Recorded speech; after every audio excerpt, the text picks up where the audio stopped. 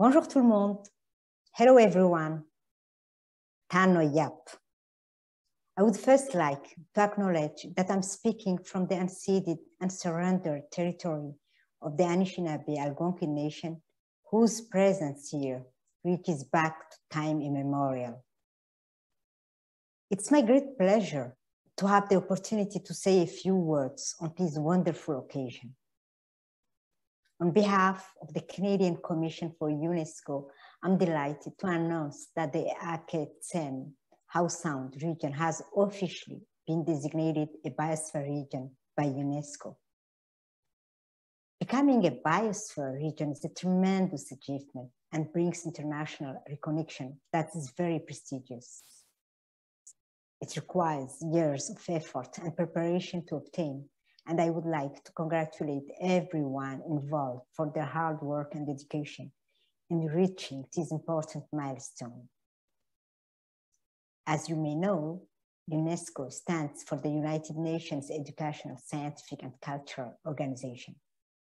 Its work in culture, education, science, and communication and information aims to build peace through international cooperation.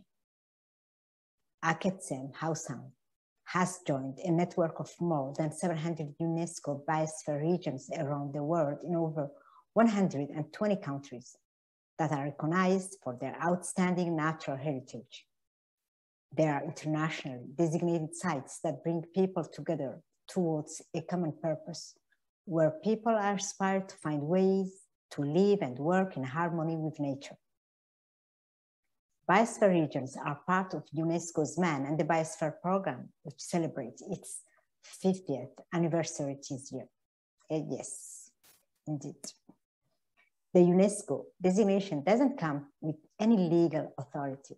Rather, it recognizes that the region is of global ecological significance, where people work together towards the conservation of biodiversity and sustainable development.